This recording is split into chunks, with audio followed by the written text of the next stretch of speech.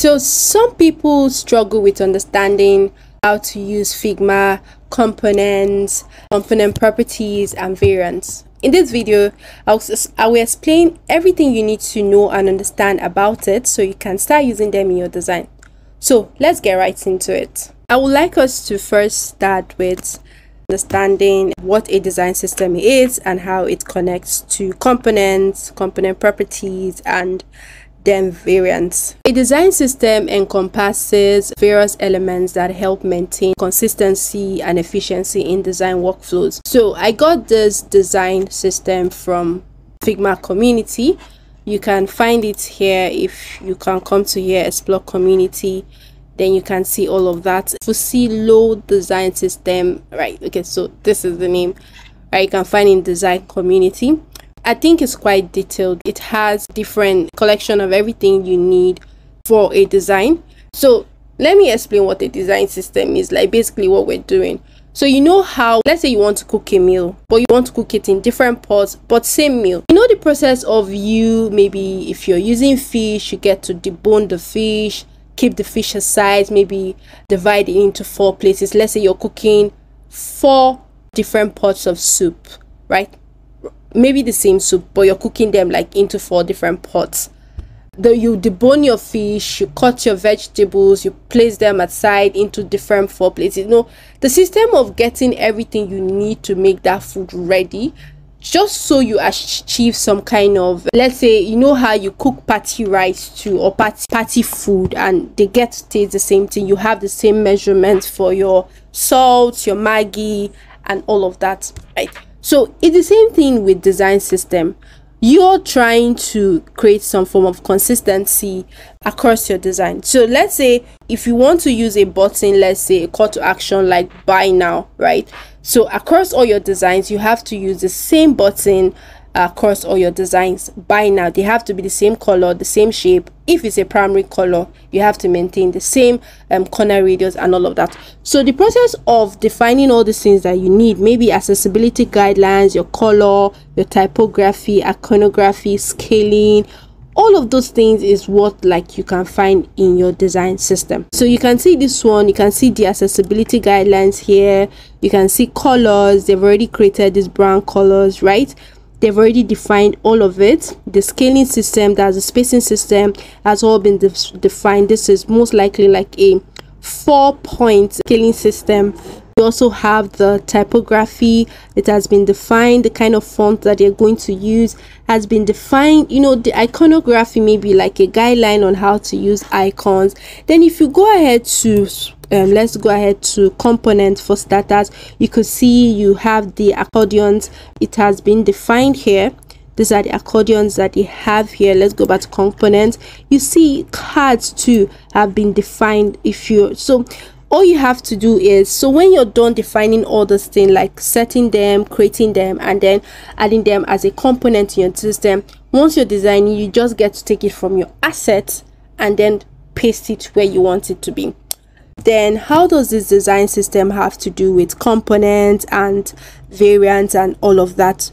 As I said, a design system encompasses various elements that help maintain consistency and efficiency in design workflow. So components, variants, and component properties are like integral part of a design system. Not just that, design system consists of other several elements like I have shown you here, which is a style guide, like the comprehensive document outlining visual elements such as colors, typography, just like I have shown you here. Let's go back to components here. So it encompasses this. It has the iconography, the spacing, all of those things, right? It also has like pattern, template, your accessibility guidelines, content guidelines, design tokens. All of these things are most likely what you're going to be using when you're making your design, but everything depends on the design you're trying to implement. That will determine the kind of design system you're going to come up with.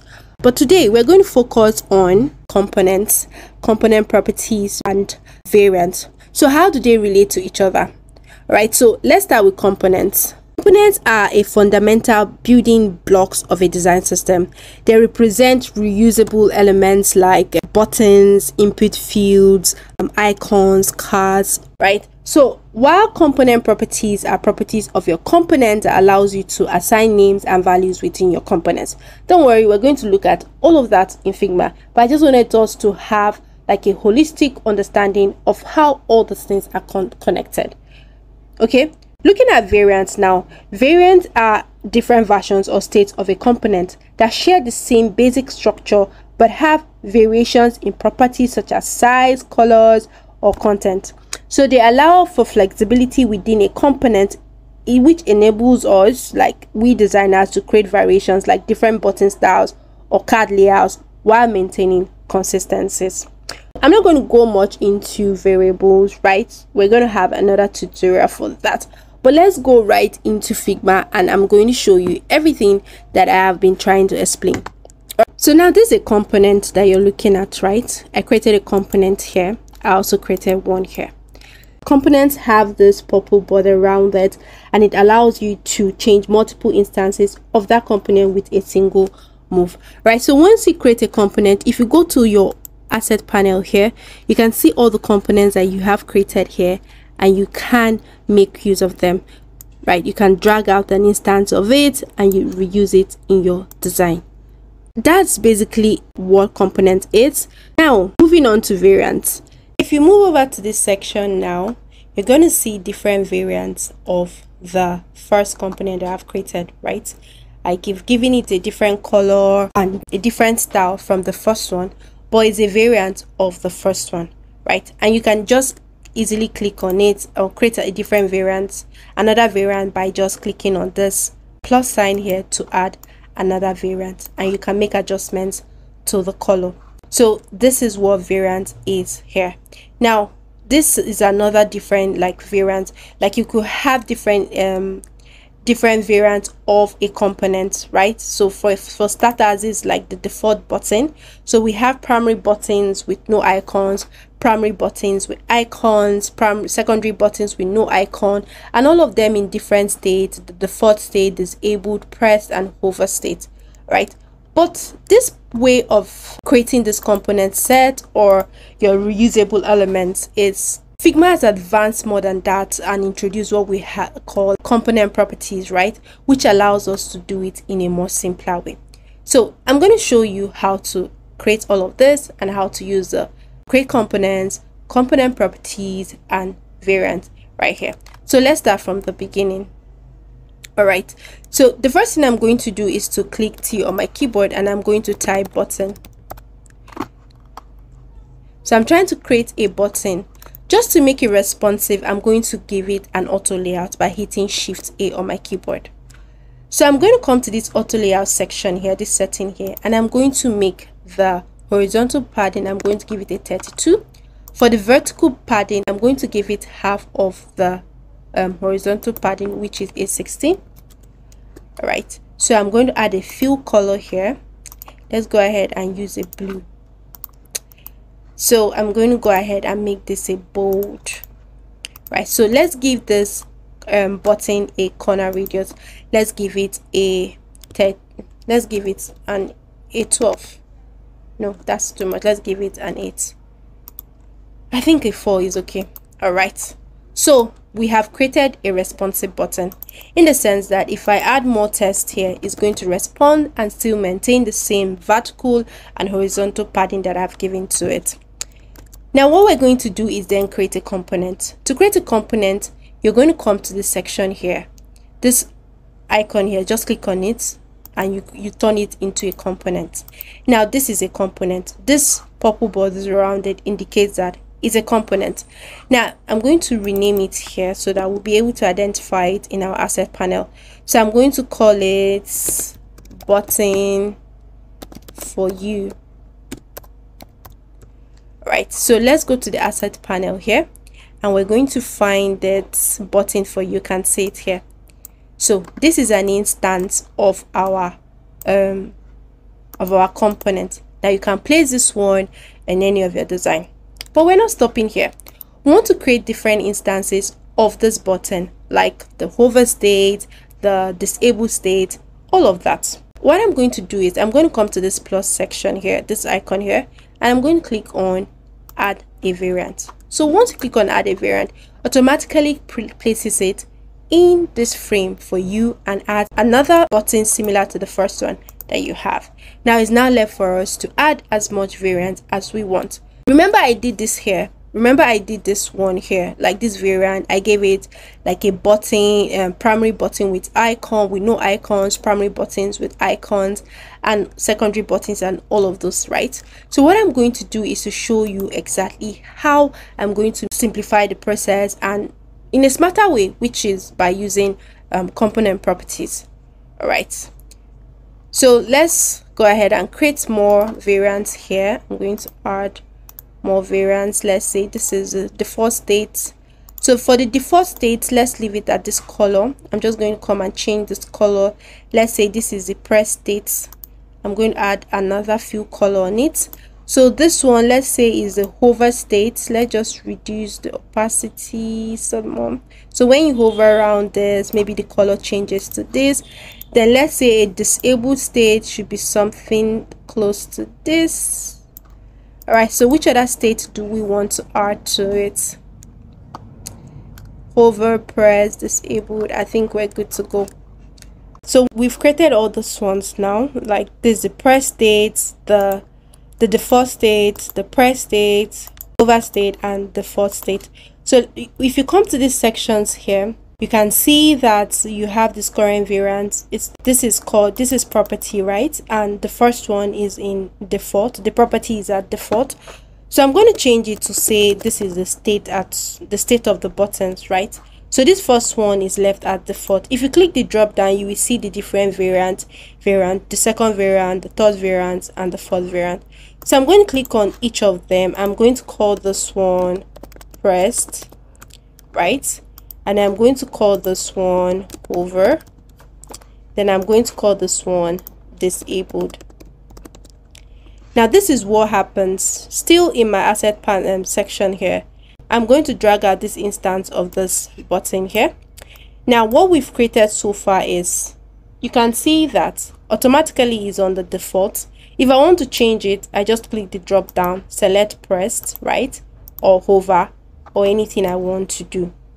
All right, so what I want us to do is to look at this section again, right? What I did here, you can see that I created several instances here. The ones with the buttons, the ones without the buttons. For primary buttons, for secondary buttons, I did the same thing. So imagine I was creating like several instances, maybe a button with 2 icons, right? That means that this is going to be like a very large or file that I have going on here. So imagine I have so many instances I wanted to create. So it's going to be like too much. I'm going to be doing a whole lot of calculation here. But we don't want to do that. And that is where components properties come in. So I'm just going to take all of this here and I'm going to copy it. And I'm going to go back here and I'm going to paste it somewhere here just so we see what we're doing. So I want a primary button with okay, we didn't even create a secondary button. So let's increase this now. I'm going to increase this here. So I'm going to drag all of this and I'm going to create a secondary button. So for the secondary button, let's choose a normal color. Let's just choose a random color. Let's say this is our secondary button. Then let's also click there. So this is the press state. Then this other one is our secondary for the hover states. I'm just going to reduce it. This other one, let's say this is the color. This is the disabled states.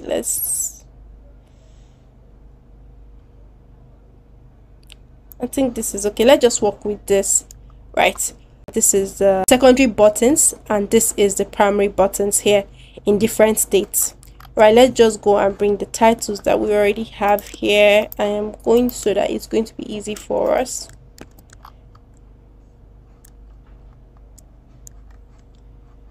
So let's just arrange this very well.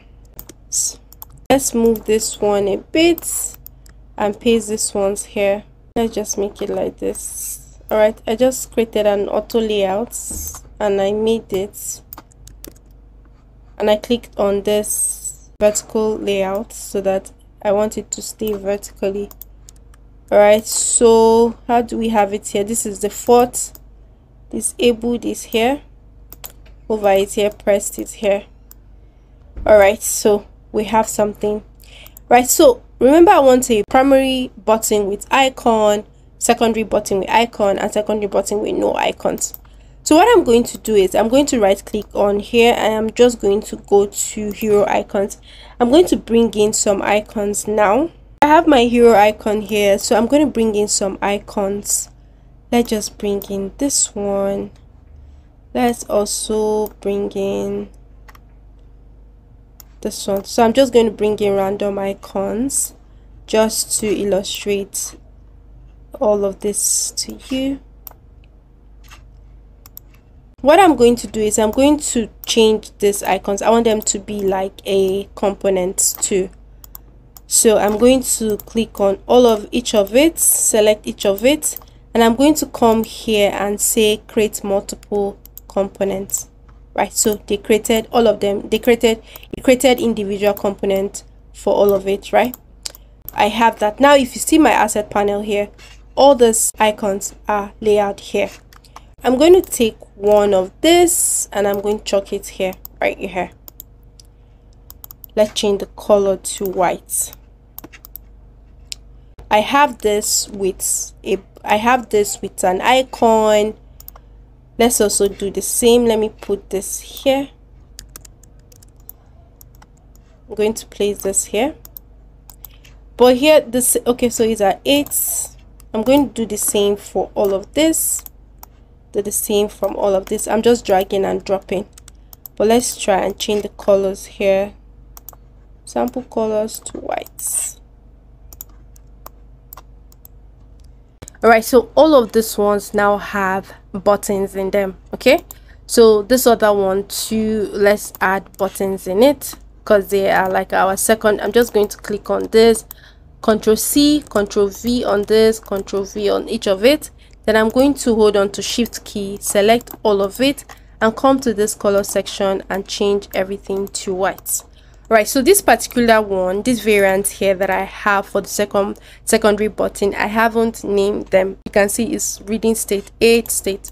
So this one I'm going to name it as secondary default. This other one, let's name it secondary pressed. So for this one, let's name it secondary hover. So for this one, let's name it secondary disabled. All right, so if you come to this instance here now, you can see select maybe secondary disabled, secondary press, secondary default. Now where component properties come now. So without the component properties, we'll be having all of this here. We'll be having all these instances here where I get to create buttons with icons and buttons without icons, right? But we don't need to do all of that. I just need you to understand this component properties. We have 3 different component properties. Number 1, we have the Boolean property. This allows you to turn something on and off, true or false, yes or no. Let's try it for the test feature. All right, so I'm going to select one of the tests here. I'm just going to hold on to my command or option, click on the test. Now because of the multi-edit feature which Figma just introduced, I'm going to put the link to the video so you can watch it if you've not watched it. I can easily select every element of variant that is the same thing on this board. Now if I click on this multi-edit variant, it's going to select every instance where they find similar characteristics, like where you have these buttons. It's going to select everything. So with this feature now, if you come to this layer section here, you can see create a Boolean property. So if I click on it, I'll say, let's just say test. Let's just name it test, probably test. So the value means what the value that is showing now on the components that we have. Do you want it to stay true or do you want it to stay false? So let me show you how it's going to behave. So if I click on create property now, you get to see this test thing that shows here. So let's still use this our instance here. So you can see it already has a toggle, this toggle thing. So if I toggle off the text, it means remove the text. So you can see, because we use an auto layout to create this thing, it's going to be responsive. So it's going to shrink, removing the text, still maintaining the spacing system that we gave it, right? So this is the beauty of using the components property. Now we just looked at how the Boolean property works. We can also apply that for icons here. So I'm going to click on this multi-edit variant here. It's going to select every variant of this icon here. So if I come to this layer section here, I can still apply the Boolean property. Just click on create property. I'll say button show button. Okay, let's just leave it at button, right? So also if I click on this, you can toggle on and off. Maybe you want the text with the button, or you don't want the text, or you want the text and you don't want the button, right? Now you can see that we have created all these instances here, all these variants here. Primary button with no icon. Now you see you have your primary button, no icon. If you also want to create primary button with icon, all you have to do is to toggle on the icon from here. All right, so let's look at the second component property, which is a text property. Now this text property allows you to change the text right from within the side panel. Let me show you how it works. So I am going to select this text now again, and I'm going to click on this multi-edit variant here. Then I am going to come towards this text here, this text section here. If you click on this icon here, you're going to see create text property. So I am going to name it to, let's call it text, let's call it writing. Maybe I just want to write something there. So I'm going to click on create property. So I'm going to deselect the multi-edit feature here. Now what this does is this. Now if I click, this is our instance here. If I click on it, remember that I dragged out this instance from the properties panel here, from the asset panel. So if you come to asset, you're going to see this property, these components that we've created here. So I just dragged it here. This is what I did. So for this one, if you click on it, based on what we've written here, what it does is, let's say you have this button on a design you're working on, and you want to change the text. It's not like you want to change the main component or change the text across everything, just on this button. So if I come to this place, I can just type, let's say, hello dreams. It's going to update immediately, right? Just for this instance here. So that is how it works, right? So let's look at the third type of component properties, which is the swap instance. Now what the swap instance does is, let's say you have an icon within your components. You know, we created different icons, we brought in different icons, and we created a component and is now under our asset. Let's say you have different icons in your library, you have lots of icons, and you want to be able to change it to a pre-selected icon. Let's say this icon, I want to change it here, this instance that we have here, I want to change it. I don't want to use this arrow icon. I don't want to go to my main component and start changing everything. No, I don't want to do that. I just want to change it there. Now this swap instance helps us to do it. So what I'm going to do, I'm going to select this icon again, and I'm going to click on this multi-variant here. Then I am going to come to this section here, this section that you see here. This, you're going to click on this create instance swap property. Once you click on it, right, what should we name it? Change icon. I'm just going to name it change icon. I already named one icon, so I'm going to change icon. So this value is asking you what, like on the component that we already have here, this is our component that we're creating, what do you want it to be like? If I change this here, if I change it to this, right, it's going to adjust. Don't worry, you're going to see it. Then these preferred values, let's say you have so much components in your library, or so much icon in your library, right? It allows you to choose the one you are going to work with on that project. So if I select this one, this is already selected. If I select this, select this, select this, select this, these are the ones that are going to be given to me as option when I want to swap my icons. So I'm going to click on create a property. Remember that I changed the value here. I changed it to this clipboard icon here, this icon that you have here. It was this arrow before, but I changed it here just so you see how it's going to work. So I'm going to click on create icon. So immediately I create icon, because I changed the value to this icon, this main component is going to change, same across all the instances that it came with. All right, but let me show you what the swap instance did for our project. Right, you can see, remember I titled the properties that I added to this component as change icon, right? So if I click on the drop down now for this part, I'm selecting this particular instance here. If I click on this, it's automatically going to change my icon just on this one and not on the whole components. So this is how it works. Just a recap again, remember we created an icon from the scratch. We use an auto layout, Shift A to create the icon so that it's going to be responsive. Then I showed you different variants, how to add variants on your design, which is by clicking before we added the first variant. If you check the top here, you will see add variant. You can also add a variant by clicking this plot sign and add another variant. Variant is like you want to create different variations of what you're designing, right? So we created the variants, we created different variants here. You can see this is the default primary button, this is the second default primary button here. But we didn't go ahead to do the boring side. We used the multi-edit tool to easily customize what we're working on across the designs, right? And we use the component property just to make our work easier. So rather than having all of this, we ended up having just all of this. So I'm going to bring it to close here so you can see what we did. All right, so instead of having all these icons here, remember this one has no icon, but this one has icon and all of that. What we did, we shrunk it and made it just this number of components that we have here just by using the component properties.